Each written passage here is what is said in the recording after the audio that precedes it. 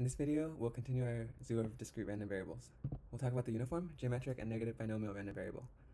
So we'll say that x is uniform with parameters a and b, where they're integers, if and only if the probability mass function is like this, which I'll explain in a second.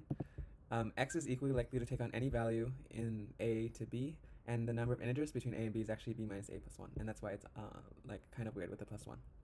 The expected value of x is what you would expect. It's the average of the endpoints, and the variance is this messy thing. For example, a roll of a fair six-sided die is uniform 1 to 6, and the probability it takes on any k between 1 and 6 is 1 over 6 minus 1 plus 1, which is 1/6, and hence the off by 1. Now we'll talk about the geometric random variable, which comes from the Bernoulli process. So we say a random variable is geometric with parameter p if it's the waiting time, the number of flips up to and including our first head. So here it was 3, here it's 1, and here it's 4. So that's the number of flips up to and including our first head.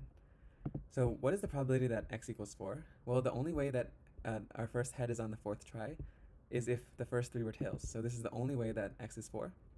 And so this probability is 1 minus p times 1 minus p times 1 minus p and p, because they're independent, and we get 1 minus p cubed times p. So in general, the probability that it takes k flips to get our first head, well, we have to first get k minus 1 tails, followed by our head. And you can actually show that the probability mass function sums to 1 if you remember your formula for geometric series, and that's also why it's called geometric random variable. So now let's do an example. So suppose x is geometric with parameter p. What do we think the expected value of x is if the probability of head is half? Well, I personally think it would be 2. If the probability of heads were 1/10, I would think it would take me 10 tries to get my first head, and 1/7 it would be 7. So intuitively, the expected value of x is 1 over the probability. We'll prove this later in an elegant way, but the next slide we'll use brute force. And the variance is also messy.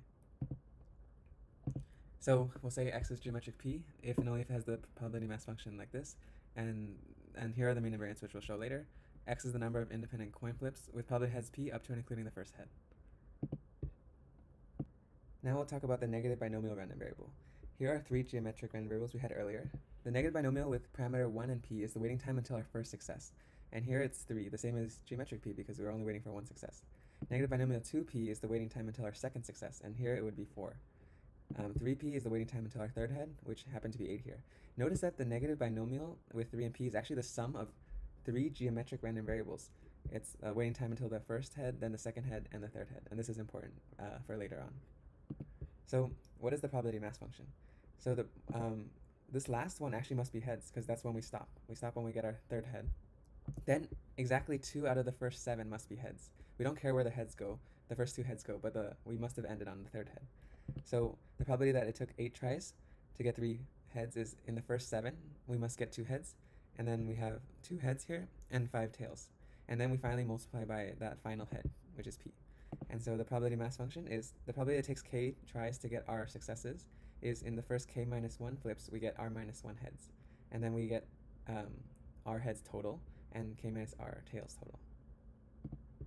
So the expected value is hard, similar to binomial, but we can do a trick. So the linearity of expectation trick. So if x1 through xr are geometric and independent, then x is the sum of these random variables as we showed earlier, right? The waiting time until the third success is the waiting time till the first, and then from the first to the second, and from the second to the third.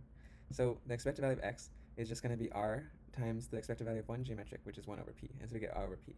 And we have this other property that we had to accept last time, which is the variance of a sum of independent variables is the sum of the variances. So the variance of a geometric is this. So the variance of our negative binomial will be r times that, because it's the sum of r copies of a geometric. So here's a summary of what we just talked about. So now let's do an example. You gamble by flipping a fair coin independently up to and including the first head. If it takes k tries, you'll earn 2 to the k dollars. So if your first head was on the third flip, you would earn 2 cubed or $8. How much would you pay to play this game? So let's compute the expectation. So let x be the number of flips until the first head, and so it's geometric with parameter half because it's a fair coin. Then the probability mass function of x is this. And the most important thing to notice first is that we want the expected value of 2 to the x. The earnings is 2 to the however much we made, however many flips it takes.